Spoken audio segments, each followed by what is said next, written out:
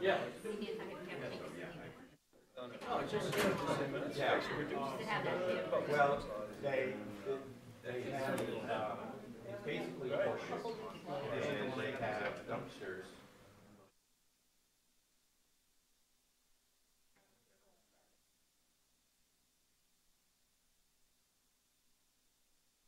Outside of each dumpster, if you think something's good for somebody. That's formal.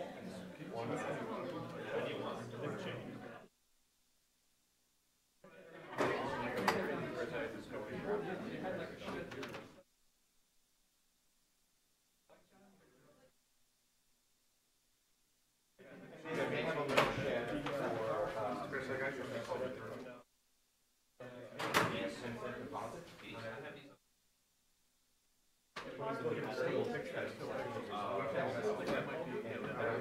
I don't know, I think they have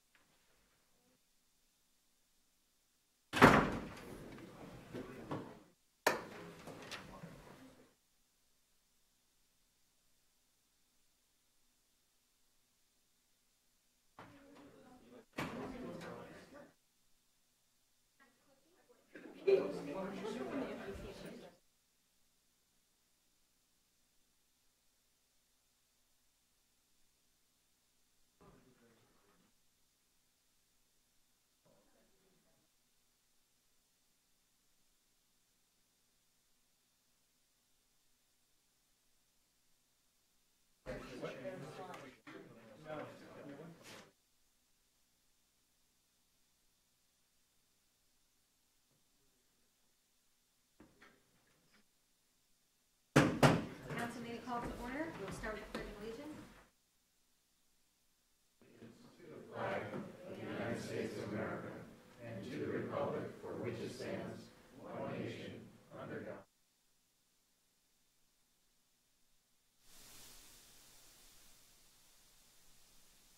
Roll call, Ms. LeBreau. Mr. Barnes. Present. Ms. Cantor. Here. Mr. Davidoff. Here. Mr. Dodge. Here. Ms. Fay. Here. Ms. Kerrigan. Mr. Sweeney. Mr. Winograd.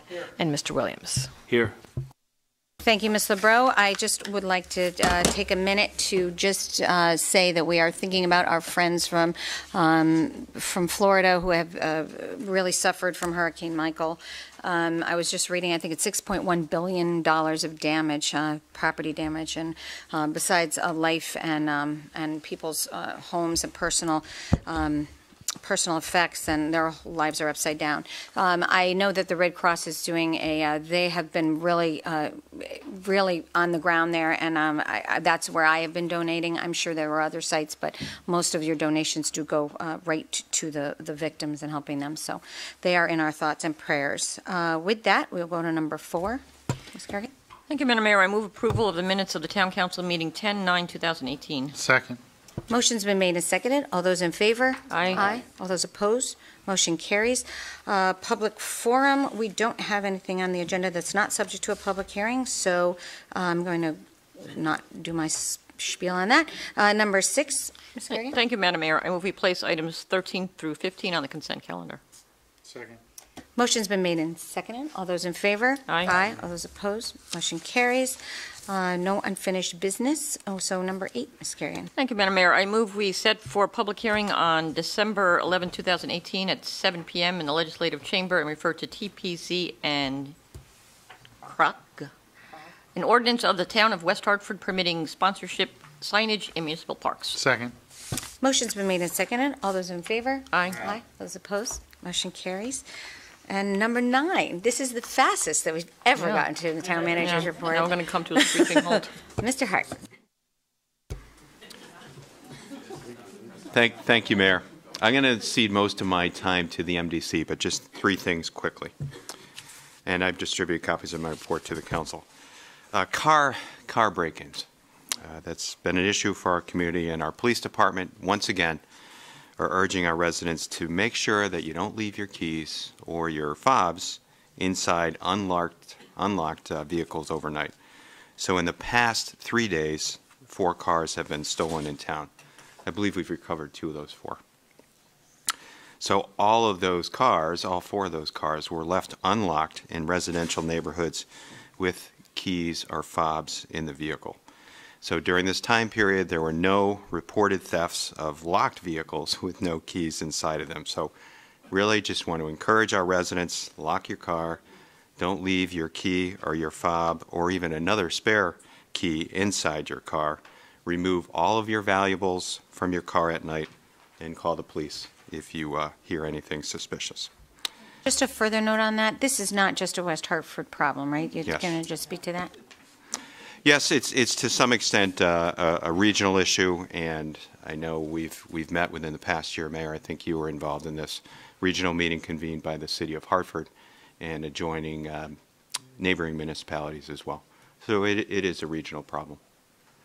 But there's a lot that the average resident can do to address it by taking preventative action. That's what we're encouraging people to do. Second, as the council knows, we're working on updating our plan of conservation and development, and we're soliciting feedback from the community at large. So we're conducting a survey.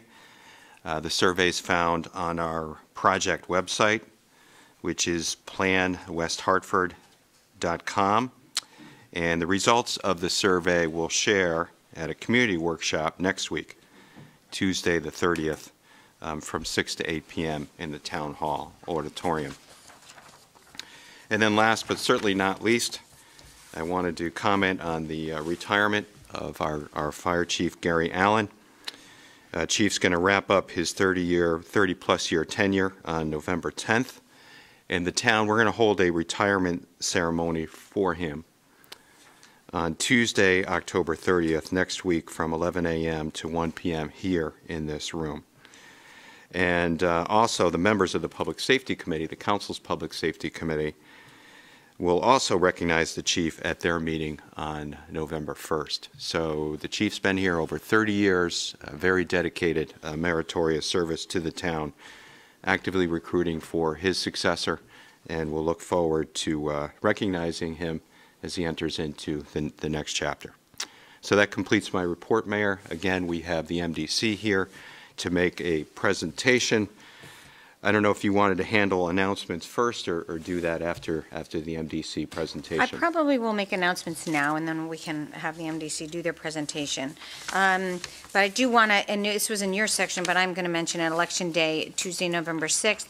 Polls are open from 6 to 8 p.m. Deadline to register online and in person by mail is October 30th, and the Register of Voters will be open on October 30th from 9 a.m. to 8 p.m. Special voter registration session will be held that day. And you will need to provide a proof of identity and residency, so don't forget your IDs of some sort. And that's really all I had on that piece on Election Day. Ms. LeBreau, is there anything else to add from that? No. Okay.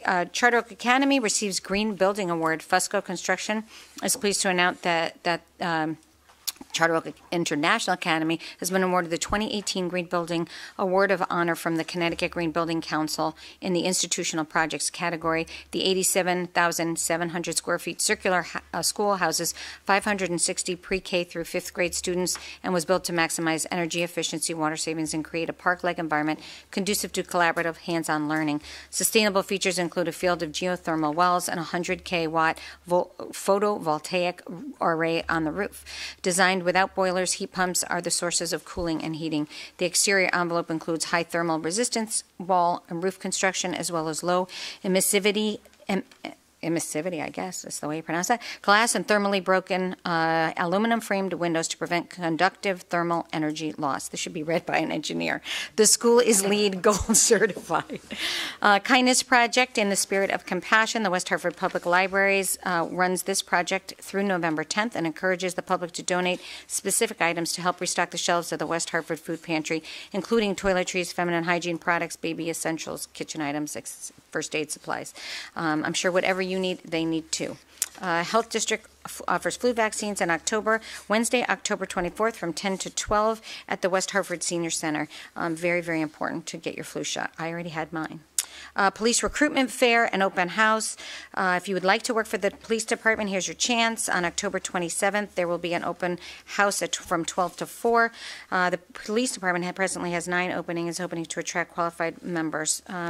We also had, these are also in Community Relations, Detective Division, Traffic Division, Scuba, K-9, SWAT, Motorcycle, Bicycle Patrol. We also had a class of 3 new candidates come in, and 2 of them are Conard Hall graduates. So that was really a wonderful way to greet them, and we're very proud of those graduates. Halloween stroll will be on this Saturday, October 27th, 10:30 to 12:30. There will be musicians, face painting fire truck to climb.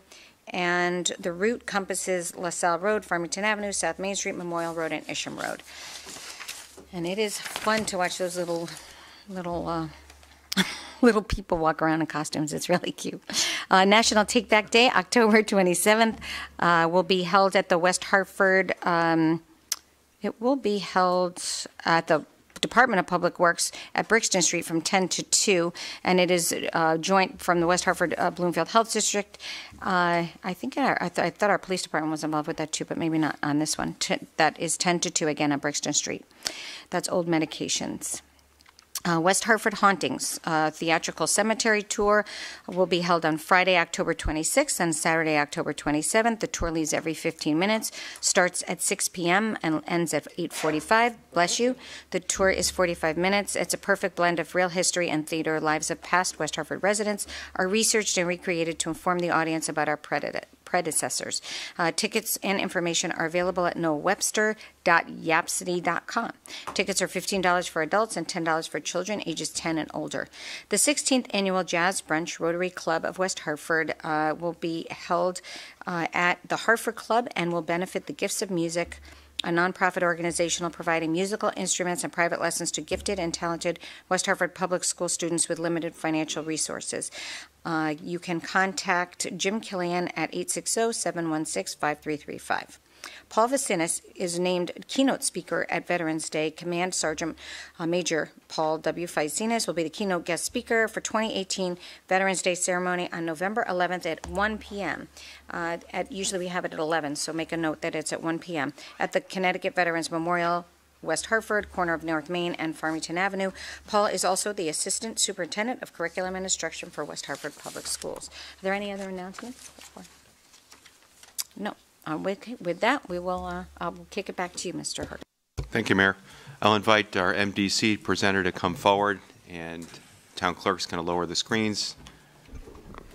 Good evening. Thank you very much, Mayor, for having us. My name is Joe LaLiberty. I'm with CDM Smith, consultant engineer for the MDC on the Clean Water Project, and making this presentation on their behalf.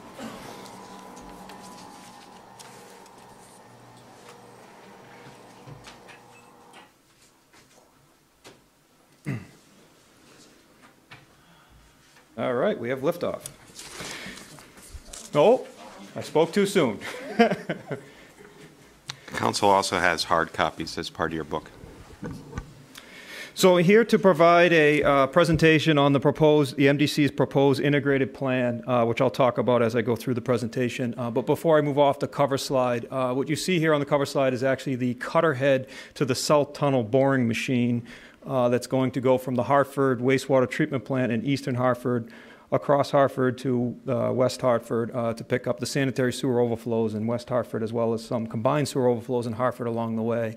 That cutter head is now down in the ground. They've assembled the tunnel boring machine, and they should begin drilling towards West Hartford here imminently, so any day now. In your presentation, I provided a list of acronyms that are used throughout the presentation. Sometimes I use them because I've been in this field my entire career. Sometimes I use them casually because they are in the field. But if you ever need to go back and look at what something is, I provided them right up front. So agenda for tonight, I'm going to give a quick summary of the evolution of the MDC's long-term control plan, which is the roadmap for the Clean Water Project, on the accomplishments to date.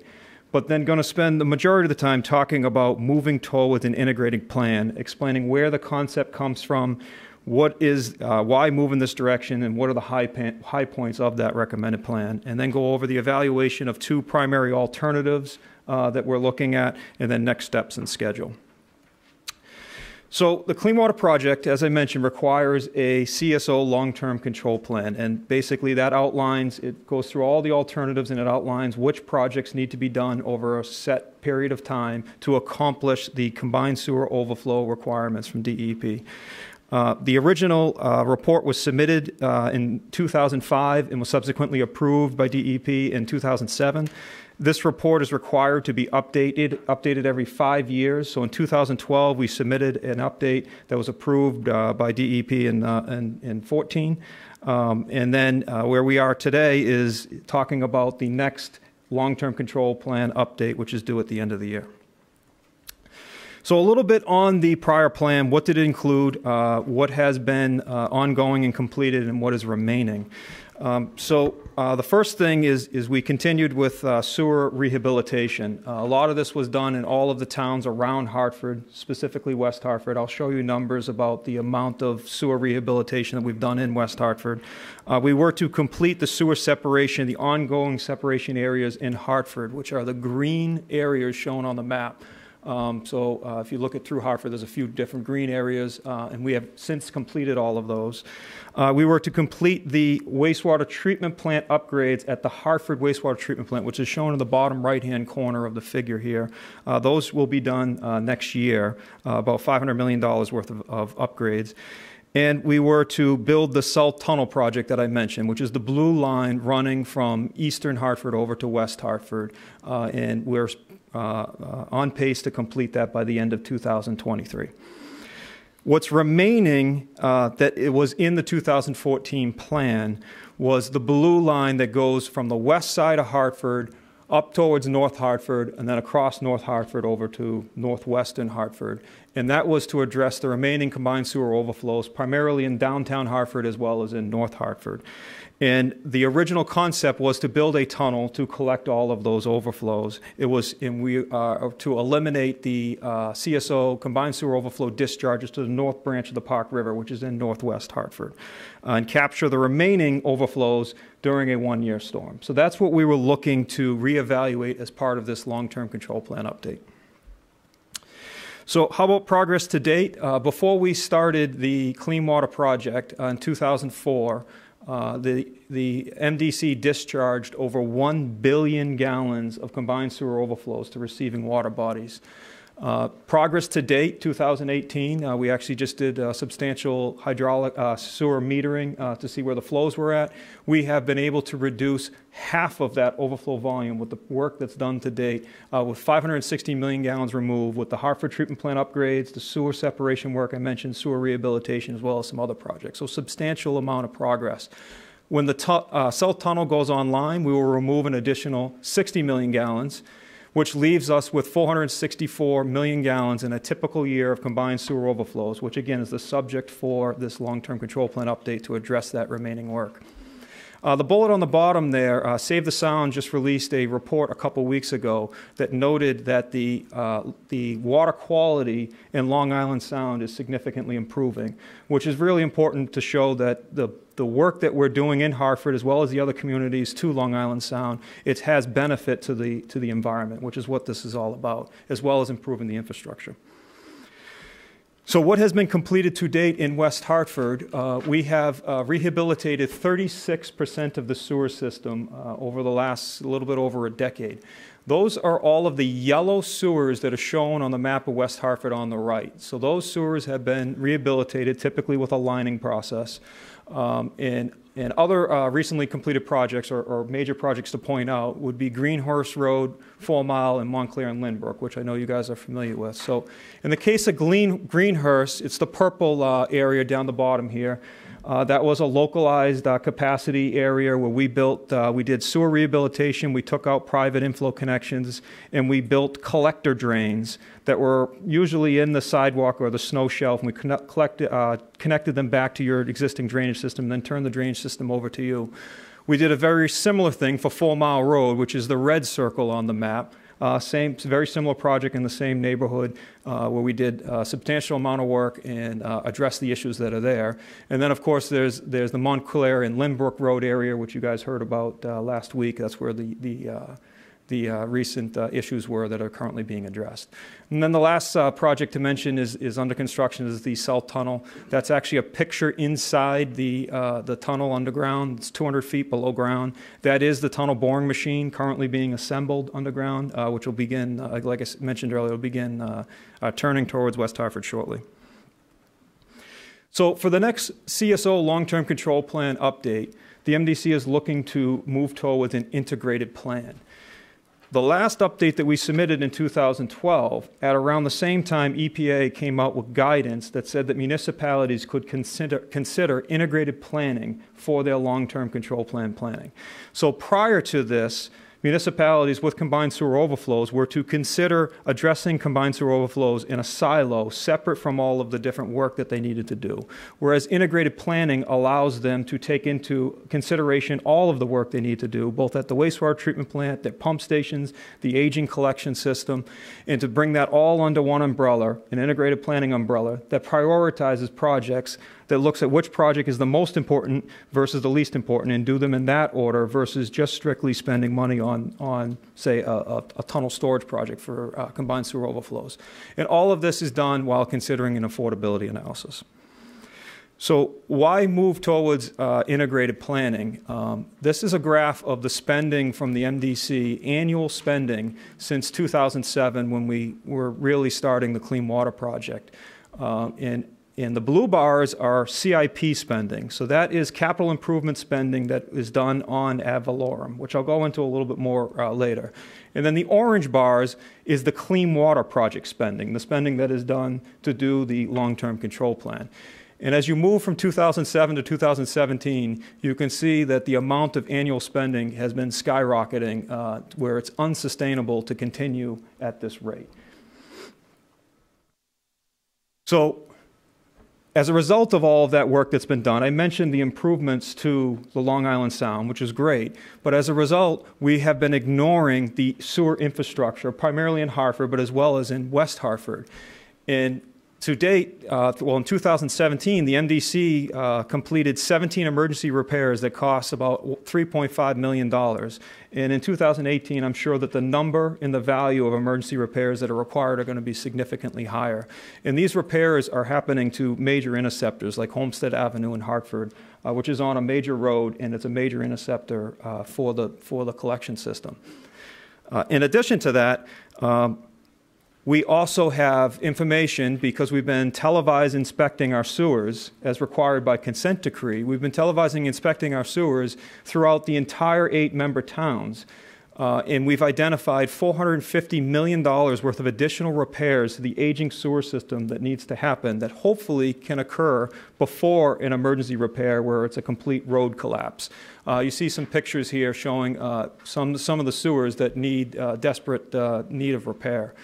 These repairs in the past were funded on ad valorem, and that's something to keep in mind as we move forward.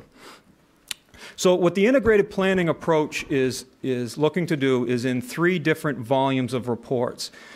The top ones, which is the buckets along the top here, is the needs assessment for the MDC. This would be regardless of the combined sewer overflow projects that need to be done. This is what needs to be done to the collection system. I just mentioned $450 million worth of repairs that have been identified from television inspection. Pump stations, the wastewater treatment plant. What needs to be done for stormwater in each of the 8-member towns. Operation and maintenance consideration, and of course the MDC also has a water system. All of these things will be brought into what is considered Volume 1, that is a needs assessment. Volume 2 is the projects that is along the bottom with the circles.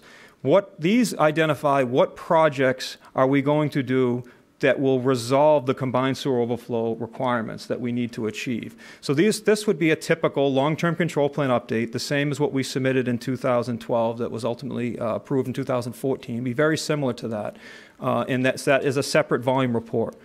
With the integrated planning projects, with the integrated planning approach, what we're looking for is projects that fall in the green rectangle in the middle there. They're infrastructure improvements that address both a need as well as a CSO benefit. Those projects are going to rank very high in the integrated planning process. All of this feeds into volume 3, which is a third volume of the report, which is the actual integrated plan. The integrated plan will take into account all of the projects, the ranking system of those projects to identify which is the most important all the way down to the least important, and then we'll develop a long-term schedule to implement those projects. So the dual benefit with sewer renewal is to repair infrastructure by controlling the wet weather flows, reducing the infiltration inflow into the sewer system while extending the life of the sewer system, and coordinating that with the water main improvements. So we have two primary alternatives that we wound up coming down to. The alternative on the left is an all-tunnel plan that is similar to the existing plan that I had mentioned earlier, the current long-term control plan. The configuration of the tunnel is a little bit different than what we had identified in 2012 because we have additional data and we've laid out a better route for the tunnel. But basically, that would be continuing on the current plan. The plan requires the MDC to complete that tunnel work by 2029. We have put the North Tunnel project on hold, and because we've put it on hold, it is not realistic to meet the 2029 deadline. If we were asked to restart the North Tunnel project, realistically it would take us to 2032 to complete it, and it would be an all-tunnel solution. The plan on the right is the proposed plan, which has, instead of a tunnel coming to northern Hartford, there's sewer separation that's done in the north, and it includes the significant amount of sewer rehabilitation that needs to be done both in northern Hartford, throughout Hartford, and throughout the other member towns. Now I'll walk through the differences between those two plans. So the North Tunnel plan is less expensive. If you're just considering the North Tunnel CSOs, it's $282 million. That should be as expected because that's what we had recommended back in the last time when we were considering just addressing combined sewer overflows. That is the cheapest way to do it. But it's not comparing apples and apples. Even though the sewer separation plan is more expensive, slightly more expensive, $350 million, it's lengthening out the spending. Instead of doing it over 14 years in one large project, it's proposing to do it over 40 years in multiple smaller manageable projects while achieving the asset renewal that I've been talking about throughout this presentation and while achieving integrated planning. So this is a table that looks at what we are looking at for sewer collection system rehabilitation, which also will reduce infiltration and inflow to the sewer system to help reduce combined sewer overflows. Obviously, you have the towns on the left-hand side, and going across the first set of three columns, you have the sewer rehabilitation percentages. The first column is the percentage that's been completed to date. So in West Hartford, you have the 36% of the sewer system that's been rehabilitated to date.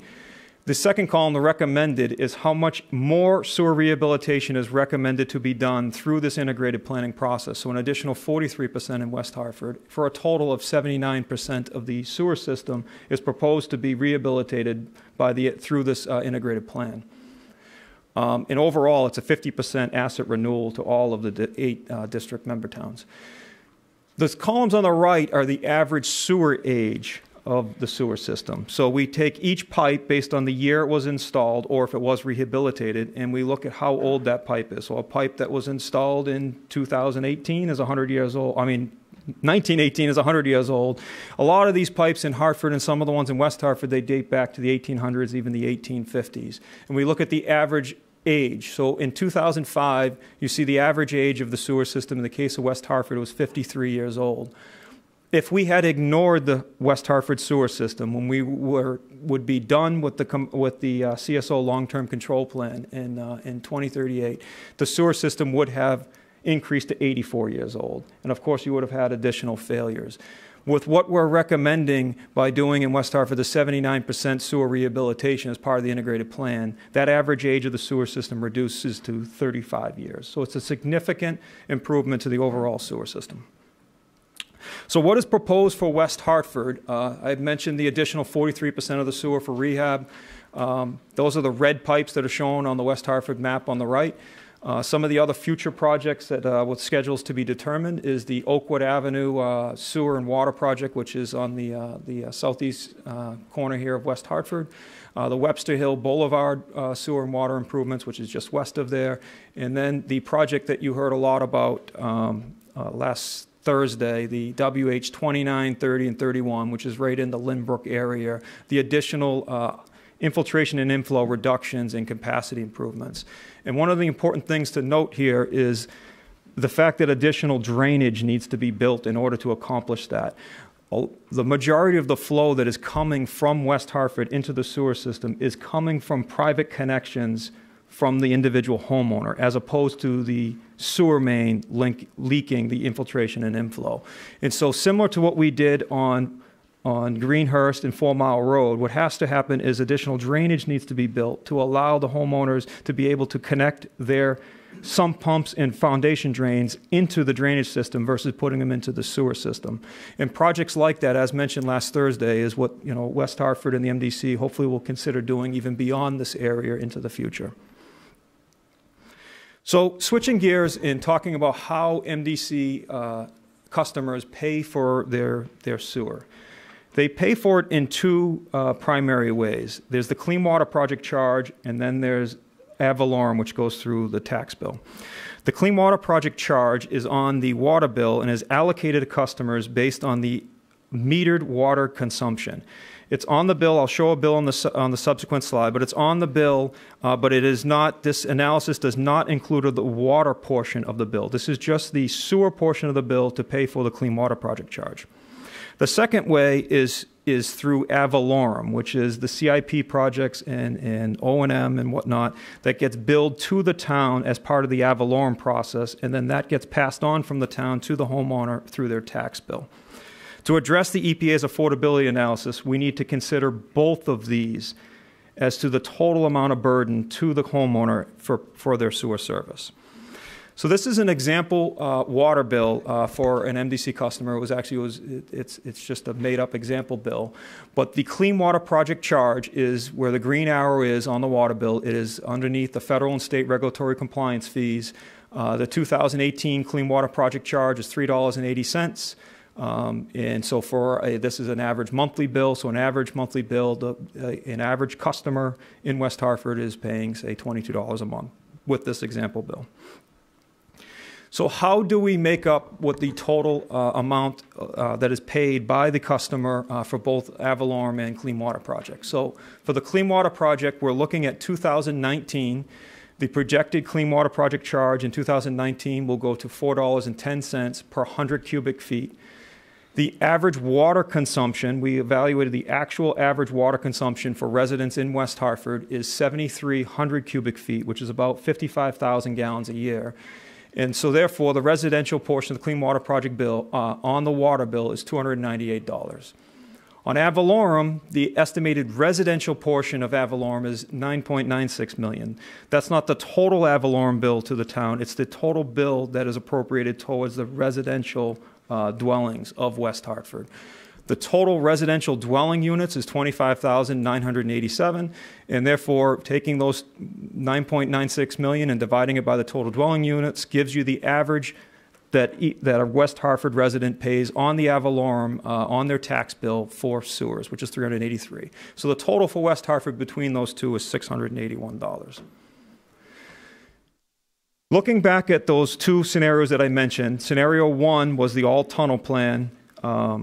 That included the tunnel to the north tunnel across the northern Hartford, and also looking at the CIP being done through ad valorem with the sewer repairs that would need to be done.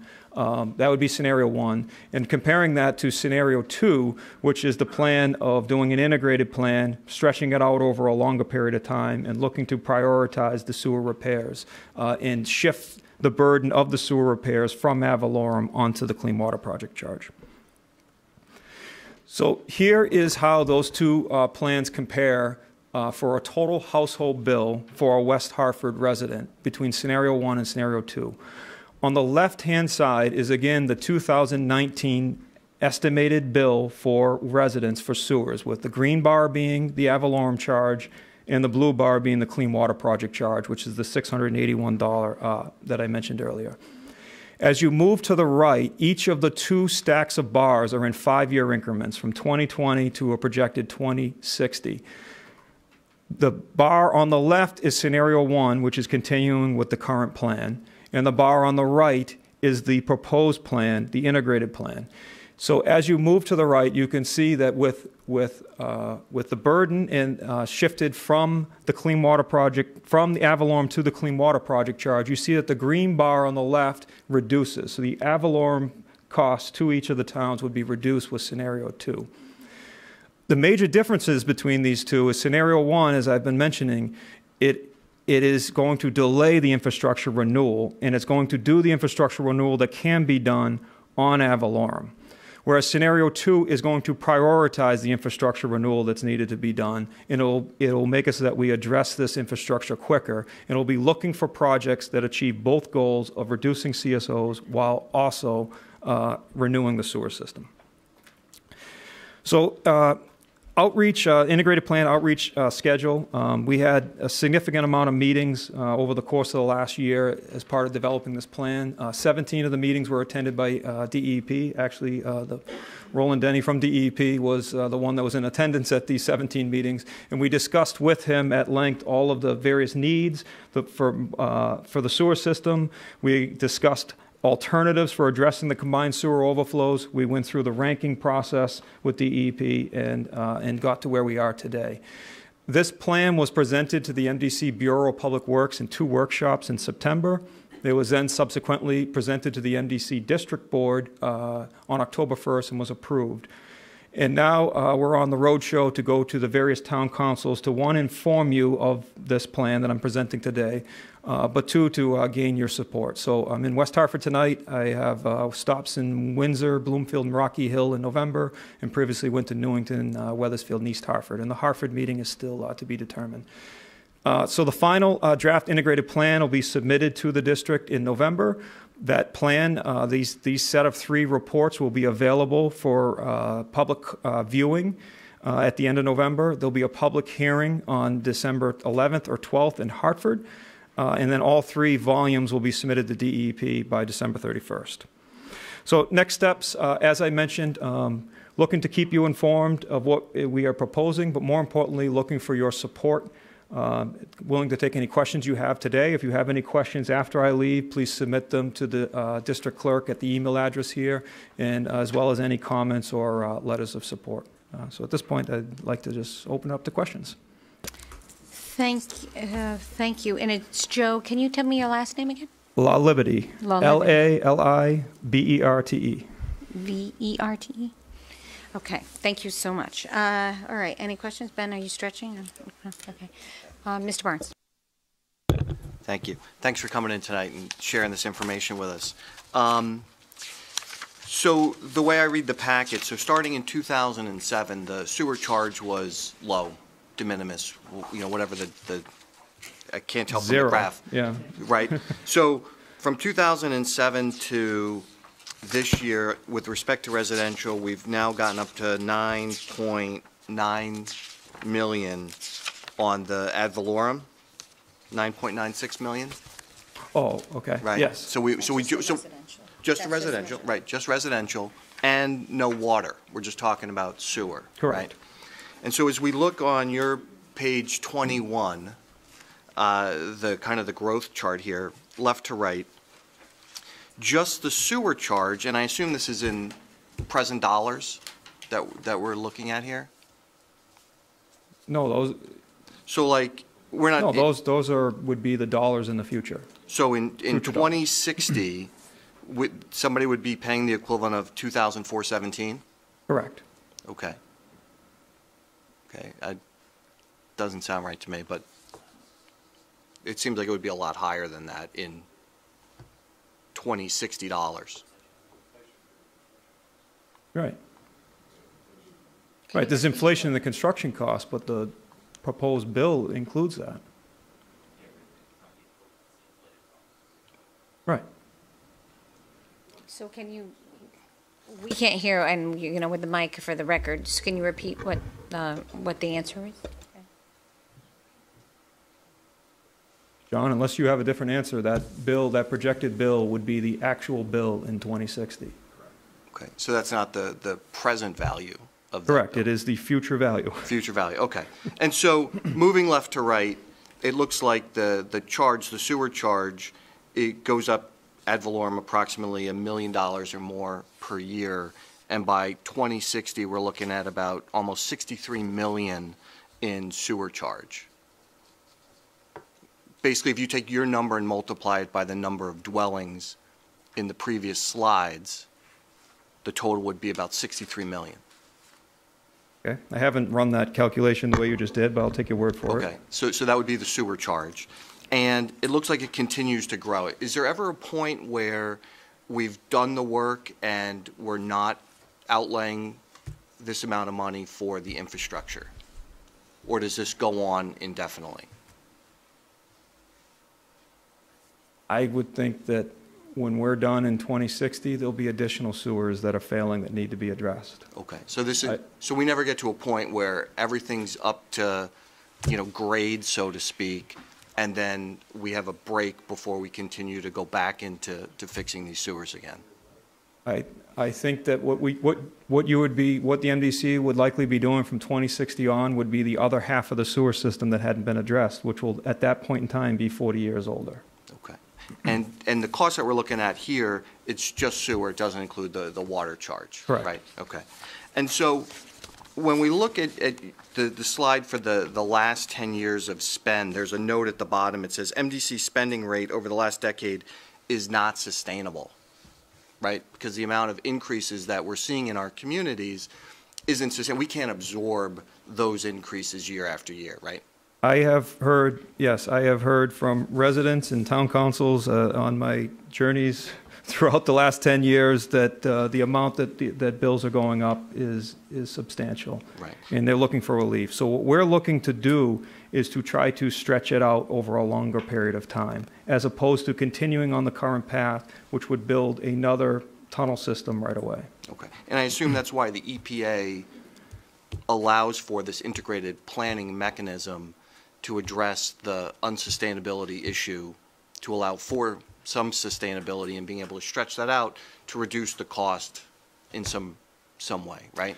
Where the integrated planning process originated from was from the Council of Mayors that grouped together, that banded together, that were combined sewer overflow communities, and they felt like they were getting hit in different silos for different things, different permit requirements, none of which were addressing the failing infrastructure. And they banded together and proposed to EPA that all of these things need to be considered under an umbrella of an integrated plan, as opposed to you just forcing me to do all of my combined sewer overflow projects first, while I have sewers on Homestead Avenue that collapse. Okay, all right, thank you. And so when I guess there was a court order or consent decree was implemented to put the wheels in motion for this project, what did, if you know, what did the projected cost of this look like? And was it the way it's set out here, or did at some point did it kind of go off the tracks? And if so, why are we seeing such higher costs now? Why are we experiencing the higher costs? In $2005, the original for the combined sewer overflow projects that were conceived at that time, there have been different projects, they've shifted, but in 2005, in $2005, it was estimated that the Clean Water Project would be $1.6 billion. Some of you may recall that number. Yep. We have been able, including today, to de-escalate things back, and we're pretty close to $1.6 billion. So what we're doing is we're extending it over a longer period of time. So originally, the $1.6 billion was to be spent over 15 years, which that value escalated was $2.1 billion. That's where that, if you call it 2.1. We have since We have since extended the schedule from, we were originally to be completed 15 years from 2020, from 2006 would be 2021. We have since, with approvals from DEP, extended the schedule from 2021 to 2029. As part of that extension, projects escalated as well. But with our proposed 40-year plan, the CSO projects that we are looking at, if you de-escalate it back, we're pretty close to the original budget. They're not the exact projects originally, but I don't think it's a case of the costs have increased. I think we've been extending the schedule and looking to do more cost-effective projects. Okay, so it sounds like from your explanation, you're on budget, and the costs that we're experiencing were expected. They may be carried out over a slightly longer period of time, but this was contemplated at the time that this plan was put in place. Yes. Okay, thank you. Thank you, Mr. Barnes. Anybody else? Mr. David. Thank you, Madam Mayor. So your purpose of coming here this evening is to update us. Are you looking for opinions on scenario 1 or scenario 2, or is that a decision that's going to be made by our MDC commissioners? I'll take any comments at all. Certainly we'll take your opinions on scenario 1 versus scenario 2. The MDC has approved going forward with scenario 1. They think it's a better plan for the MDC as well as the member towns, the public, and scenario 2, sorry, oh boy, scenario 2. But, you know, asking for your support and with a member from DEP here, but an answer that I would give anyway would be, you know, DEP's answer back to this is going to be to try to do it faster and focus more on just the combined sewer overflow projects. And what we would be looking for each of the town council support as well as the public support, we heard from Weathersfield, there was one after another that came up saying, you know, I need things to slow down. My bill's going, you know, crazy. You guys are doing too much work all at once. So I'd be looking from all the town councils and the public to understand that the MDC is committed to the requirements of the consent order, consent decree that are related to combined sewer overflows and sanitary sewer overflows. They're just looking for more time, and they're looking to be able to prioritize projects to address the infrastructure needs.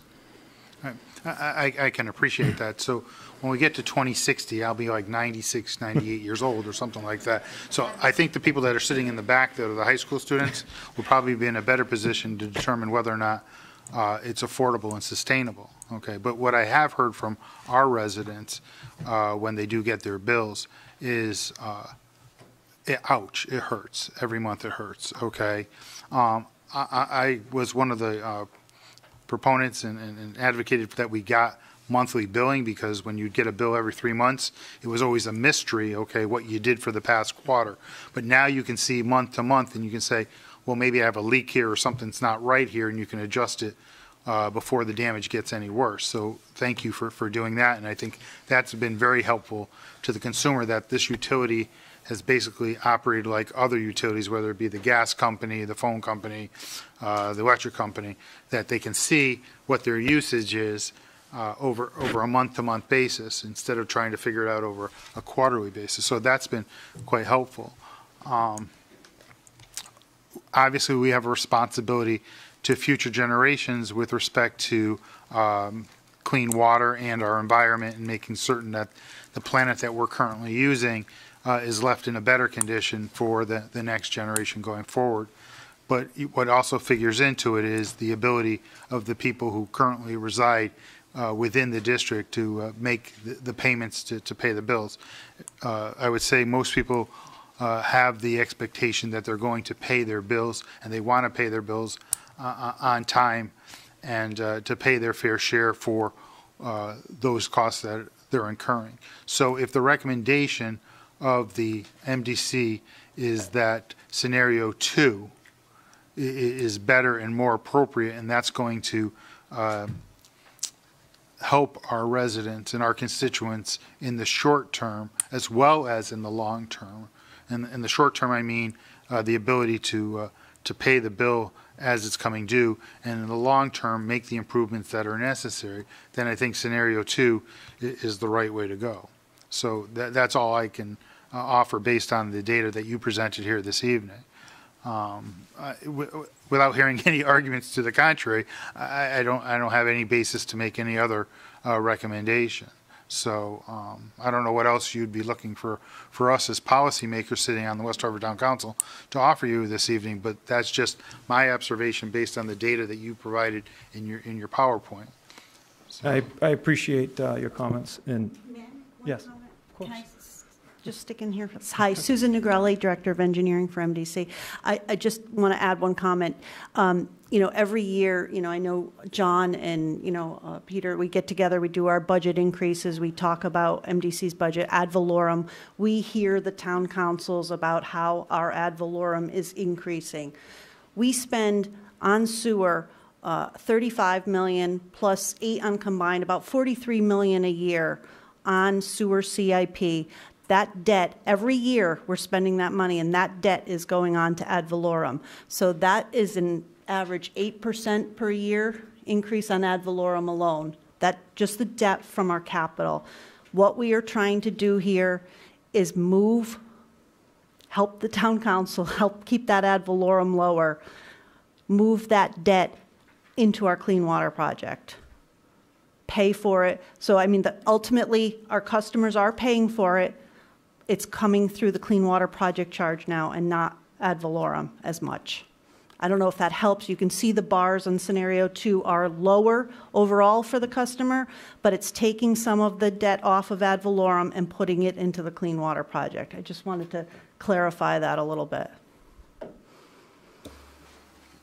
Mr. Abra. I just wanted to finish the debate as to ad valorem and how ad valorem impacts the town of West Hartford in particular is different than how ad valorem impacts other member towns, and that's an issue that's not part of the discussion here this evening, but it really is, because ad valorem is ad valorem in terms of costs. Okay, so I understand there's a separate study being done with respect to ad valorem versus direct use payments and how that impacts, but has been demonstrated by our town council in the past.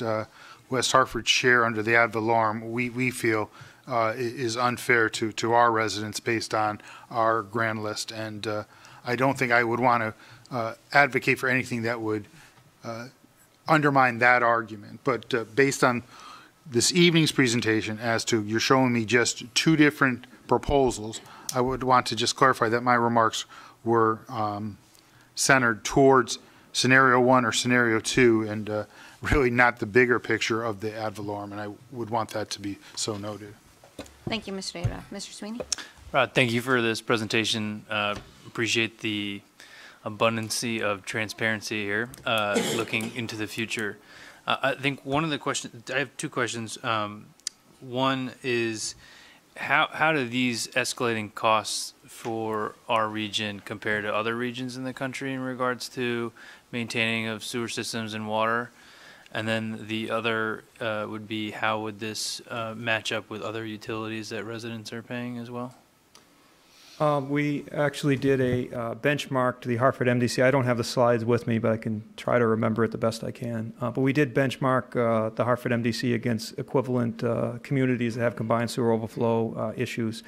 I would say that the average of all 8 member towns is about average for the sewer costs to comparable CSO communities. But if you look at just Hartford on its own, it's towards the high end of burden compared to other communities. I think there was only maybe 4 communities that had higher burden than Hartford for the dollars being spent for paying for sewers. So MDC as a whole, it's about average. Looking specifically at Hartford, it's above average. Great. Well, we love our neighbors in Hartford, but this council really cares about our town. Understand. So can you provide us with that slide? It's helpful for us when we're talking to residents to be able to see something like that. Yeah, absolutely. We can provide that in a follow-up. And then additionally, just following up on the utility piece in regards to how you're comparing to other utilities. Do you have something along that line? So the comparative, like we have projections for 2060 here. Can you also just pace it out for other utilities as if you can or you have done, just so residents can understand, like, water isn't, if their water and sewer is expected to increase of this, are they also seeing energy costs increase at the same rate? Just so that we can make this make sense to people, because if we explain this, we show this as people right now, that this is going to be something that'll be difficult to explain to them. We have present day comparisons, but I don't have, I would love to see the cable company puts, first of all, cable right now, you're probably paying $2,000 now a year in your bill, Right. but I would love to see them forecast out 40 years and put it on a slide and see what people think. It's just for me, in regards to maybe like natural gas or your energy. We can do present day. We can look at present day, but I don't have any, That'd be great. as to how they are. We could look at how much they've gone up, say in the past, say 5 or 10 years, what their rate of increase has been. I know every year my cell phone bill, my electric bill, my gas bill, my cable bill, every year all of those bills go up. Thank you. Thank you, Mr. Sweeney. Ms. Kerrigan had a question. I know Mr. Barnes has a question. Thank you, Madam Mayor. Thank you for presenting this. Appreciate it. In my short experience in government, I've come to learn that there's a lot of grant money out there, lots of grant money out there. What's the likelihood and how aggressive are we with pursuing some federal grants to help fund this so the burden isn't falling upon the shoulders of the taxpayers? So in the great state of Connecticut, actually, the state of Connecticut DEP funds for combined sewer overflow projects, they have 50% grant. That is pretty much unmatched to any other state in the country. I think it's probably the highest, or at least tied for the highest. I don't think there's another state that has that. So in the state of Connecticut, DEP is funding 50% of these projects, which is substantial. Comparison to Massachusetts right next door, they get 0% grant, as do many other states. On the federal side, when the last ARA projects came out, the MDC did have projects. That was the incinerator, the heat recovery project was an ARA project, so they did receive the federal funding on that. If there is another infrastructure bill, we hope that there is, we certainly would look to capitalize as much as we can on the federal money available for that. Thank you, Ms. Kerrigan. Mr. Right, and these Oops. numbers include the grants and assume that the state of Connecticut continues to provide the 50% grant for CSO projects. Okay, Mr. Barnes. And picking up on that last point, the state grant is through taxpayer funding, right? So just another way for us to pay for it, right? I mean, we're paying income tax and taxes collected by the state. They turn around and provide a grant. It's another way for us to. There's federal money that is provided to the state as part of the process. Oh, it is. Okay. All right. Thank you. One question on scenario 1 versus scenario 2. The capital spending is reduced from $45 million in scenario 1 to $23 million in scenario 2. If you go right there. So you can see the reduction in capital spend for the projects. Yeah, that's on the CIP side that goes toward Avalorum. So that's where you're seeing the shift where, as Susan Negrelli was pointing out, the current plan is $35 million is spent on CIP projects through the Avalorum. Mm-hmm. In scenario 2, that's reduced to $15 million a year that would be spent on CIP projects through Avalorum. And to do those projects, which are infrastructure renewal projects, which help the CSO system, would be done under the Clean Water Project charge with scenario 2.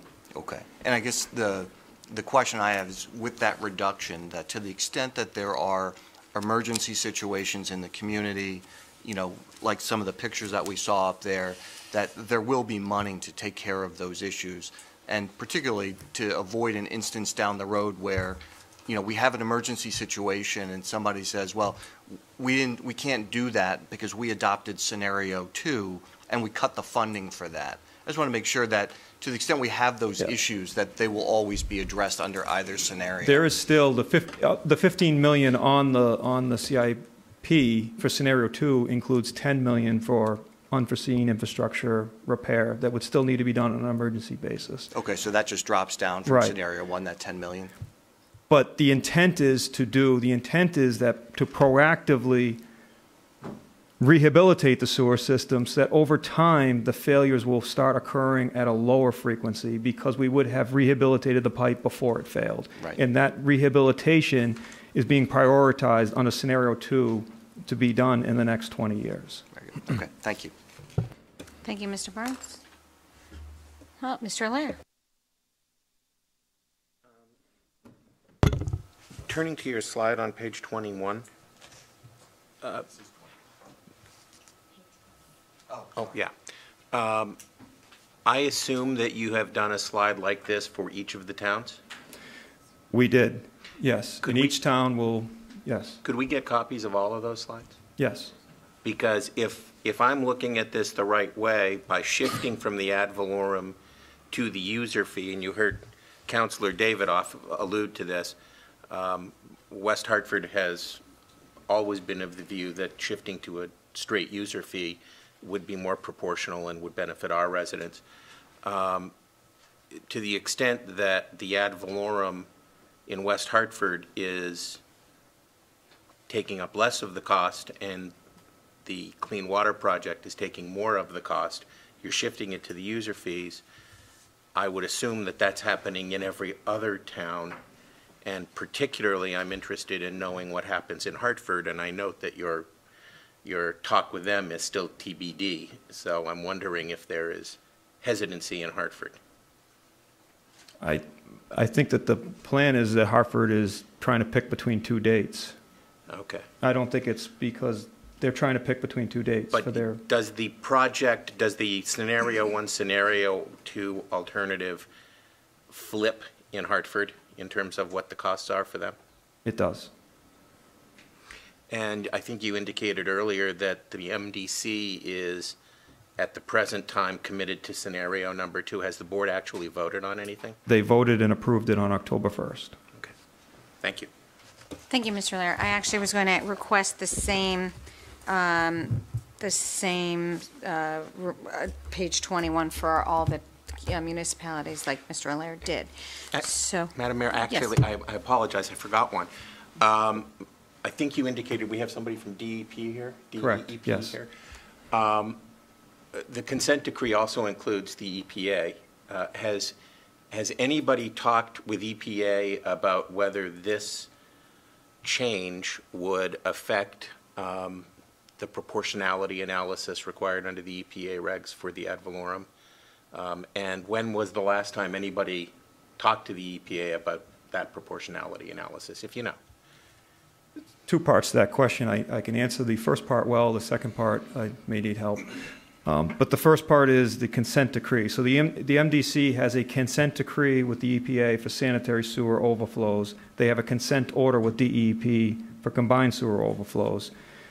For the consent decree with the EPA, we will still complete our milestone by the end of 2023 by building the south tunnel. So once the south tunnel is online, because that project is already ongoing, we would have eliminated all of the sanitary sewer overflows, the structural sanitary sewer overflows.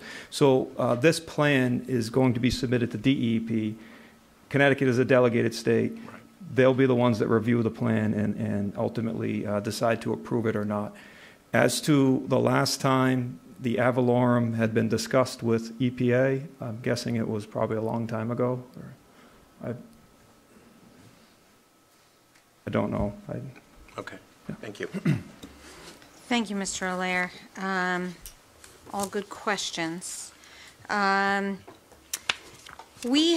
see a resident from Linwood in the, or a couple residents from our latest impacted neighborhood in the audience. And I wanted to just confirm, maybe for the record, that what this does is actually concentrates on neighborhood failures and addresses them in a more a planned way, rather, the second option, as opposed to concentrating, minimizing, I guess, the rate of the repairs on this and concentrating on the North Tunnel, and the North Tunnel also having a shorter life than the life of these repairs. Correct. So there are multiple projects that will make up the combined sewer overflow long-term control plan. One major project will be the downtown tunnel that still needs to be built. This proposal, and that is equivalent to the tunnel that would need to be built, that also extended into North Hartford, that would be built over the next, decade or so. The concept is to shift that out to start in 2038 to allow for this infrastructure renewal to occur in that time frame. While that is going on, there is a number of combined sewer overflow projects, the sewer separation projects in North Hartford. There's some interceptor projects in Hartford. Those combined sewer overflow projects will still be going on throughout the next 20 years. It's just shifting the $500 million downtown tunnel into the future to allow for us to do those infrastructure projects. Okay.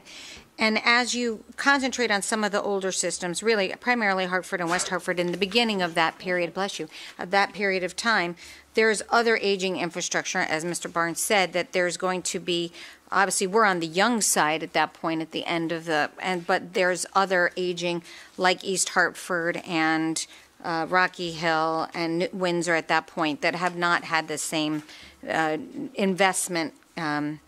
And so those you would expect would be more in need of repair, and ours would be a more sustainable and reliable system at that point. Correct. And actually, I would say the majority of the failures of the sewer system, a lot of them have been happening in Hartford, which is the oldest system. So it is trending with age. And West Hartford has sewers that also date back to almost just as old. Okay. All right. I guess that's all I had. I mean, I do think, obviously, that everybody seems to agree that the second option is the best option for not only the sustainability and the reliability of the system, but the affordability of the system. Correct? Thank you. Mr. Barnes. Yeah, I was just going to follow up. Will we have, staff comment on this proposal? Will we have anybody provide any advice to council from the West Hartford perspective for them having reviewed this plan to advise us on the scenarios?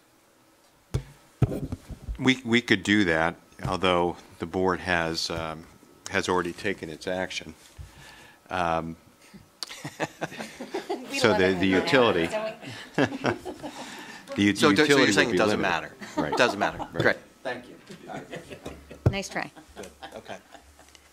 Did you have Mr. Dodge? No, it gets at a question I've been wondering throughout this whole thing, which is why now are you coming to us? I was surprised when you said that the board had already voted, and you said you were coming to us for our support. Support for what? I mean, this is done, right? It would be support for it. Certainly, the report is available for everybody to view. It'll be available at the end of November before we submit it to DEP. We welcome any comments from the public, town councils, Dwayne Martin, whoever has comments on it. We will take them into consideration before submitting a final copy to DEP. But I would say that what we're looking for is your support as we go to submit it to DEP. Okay. Thank you, Mr. Dodge. Mr. Barnes. Okay. So with that clarification, whether, Dwayne or somebody could look at it and advise, I'm not an expert in just about everything I just heard. So, I'd love to have somebody that, understands this and can give us an opinion from town staff saying, yes, we agree, we think scenario 2 is the right way to go because whatever the reasons are. We will do that. Thank you. And hopefully by then we will have all the comparative data to all the other communities represent. Yes, we will follow up with you with that. Okay. Anything else? No, thank you. All right. Thank you very much. Appreciate your Thank you very much. and presenting.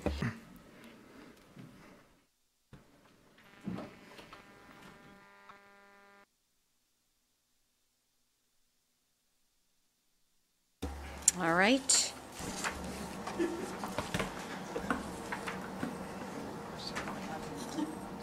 While the, okay. So we have number 11, reports from Corporation Counsel. Mr. Lair.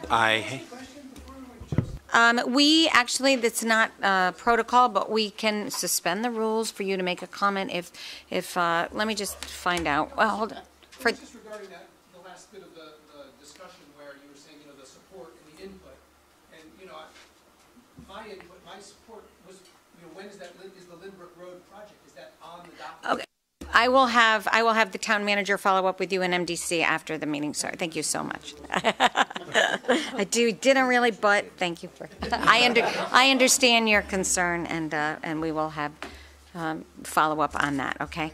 Yes. Okay, Mr. Lair, number 11. I have no formal report. I just want to mention two things. The first is we do need an executive session tonight. We do need an executive session tonight for the purpose of talking about a possible appointment of special counsel to deal with a regulatory matter. And then we may take action if you choose to after that in public session. The other thing is that I will be away for your next council meeting, so you will be visited by a guest attorney to be named later. Okay. Thank you very much. Surprise attorney. Okay, great. Nothing better. Okay. Now that we're at full strength, I have my choice of two. So I know. Very exciting. We have no appointments. Number 16, Mr. Kerrigan. Thank you, Madam Mayor. I move adoption of the consent calendar. Motion's been made and seconded. All those in favor? Aye. Aye. All those opposed? Motion carries. No communications, no petitions. I make a motion we adjourn. No. Executive session. I make a motion we go into executive session. I apologize. And I had it right there. Wishful second. thinking. Motion's been made and seconded. All those in favor? Aye. Aye. All those opposed? Motion carries. Pat, you want to just grab Matt?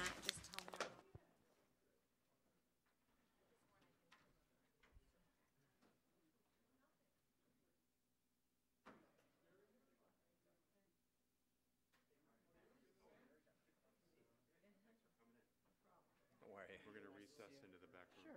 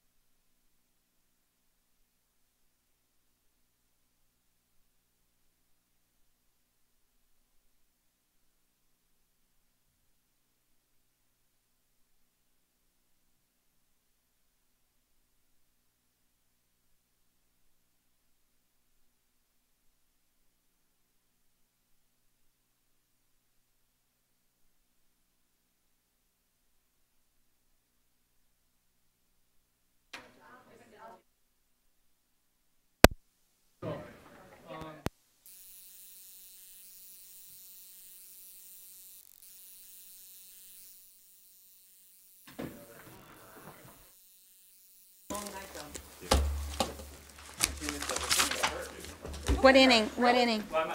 What inning is it? Bottom of the third. Thank you, Peter. A little tap dance. All right, I'll see you guys, I'll see you tomorrow. All right, thank you, Peter. Great job.